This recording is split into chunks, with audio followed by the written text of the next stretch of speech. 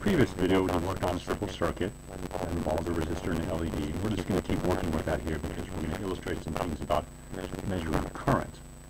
So I have basically the same circuit going here. There's the battery, come out of the red wire, needs a resistor, and let's see what we can do the LED, out the LED and back on the battery, starting the circuit. I've sort of changed it up a bit because I want to add some things. So what we're going to do in particular, we're going to take a little piece of wire here and connect this last junction right here between the LED and the return wire back to the battery for a reason that I'll show you in a minute.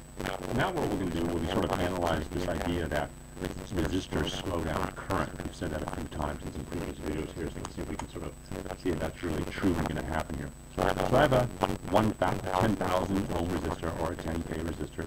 I have a 100 ohm resistor. I have a 2,200 ohm resistor here.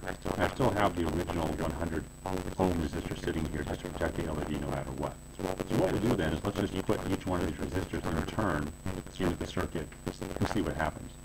Actually, we'll just sort of lower these lights a bit so we can get a better handle on what the LEDs can do. So there we go. So what we'll do, let's start with the 100 ohm resistor. We'll just put that in here so it completes the circuit between the input of the LED and the output of the original resistor. And there we go. LED comes on, and it's nice and bright, 100 ohms. So let's just sort of remember this brightness here for 100 ohms. So I'll put the 100 ohm back. Let's put the 2,200 ohms in here, something that's like 20 or so higher, more resistance. We're going to slow that current down a little more. Put it in. Here's the LED now.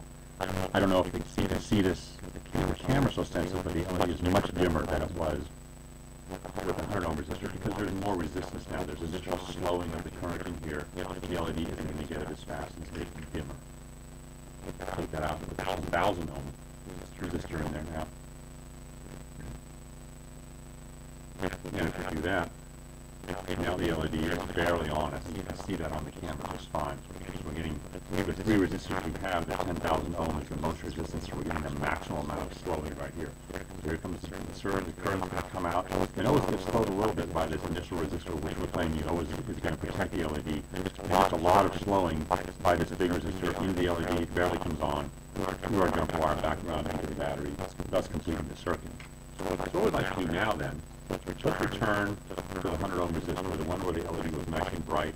Let's see if we can make a current measure. Let's see if we can actually measure how much current is traveling through the circuit. That's sort of what I have the meter here off to the side for. So I get the meter there like that, and I'll sort of turn it on so we can see the contrast a bit better.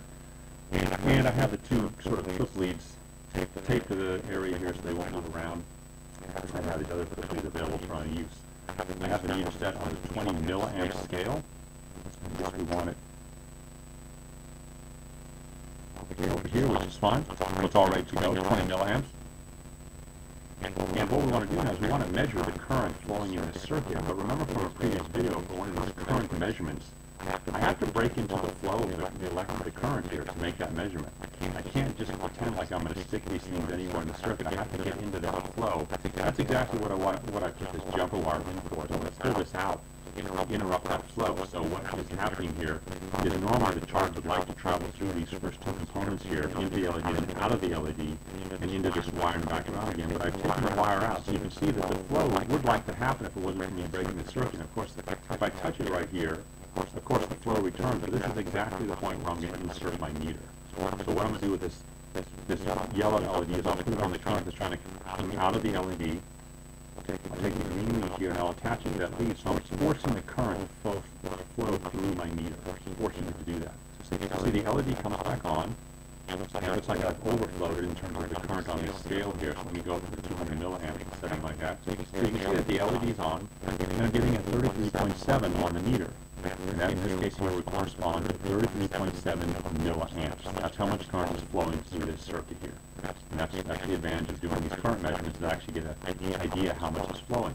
So let's take out the 100 ohm, and then we'll just jot that down up here, the 100 ohm here, let 33.7 milliamps flow. Let's see if we can remember that number here. I think I'm off screen a little bit here.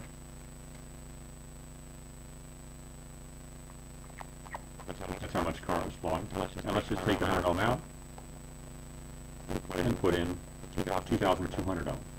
See how much current is going to flow with this resistor that's about 20 times the size in there. So to do that, the LED is dimmer. Current's dropped a lot. It drops from 33.7 milliamps all the way down to about 3.2 milliamps. 3.2 milliamps has dropped quite a bit, and that's what we'd expect. The resistor is slowing down a lot of current, and one of the sort of the secret truths about resistors is that they don't get rid of the current or anything, but when those collisions happen inside the core of the resistor, it causes heat to be dissipated. So there's a lot of current just being, the energy of the current just being lost to warming the resistor. It's not available to the LED anymore. So there you go. Much smaller current. Let's just keep going here. I think we'll know what we'll get here if we put the 10,000 ohm resistor in there. Put one end in there and the other end in here, and let's see what sort of current we get. So it looks like 0.8 milliamps. I'll switch it to a more sensitive scale to get a better number on here. I'm definitely getting something smaller. Keep it on the 20 milliamp scale right there. It looks like for this 10,000 ohm resistor, I'm getting sort of, all right, 0.74 milliamps, so the smallest of them all. So we see by this simple current measurement that indeed the smallest resistor allows most of the current to flow. The next largest allows a larger amount of current to flow. Excuse me, a small amount of current to flow, and the largest one allows the smallest amount of current to flow. So it does appear that resistors are doing their job in limiting the flow of current in a circuit. Largest resistance, least amount of current flow. And you can see the trend is what we think it should be.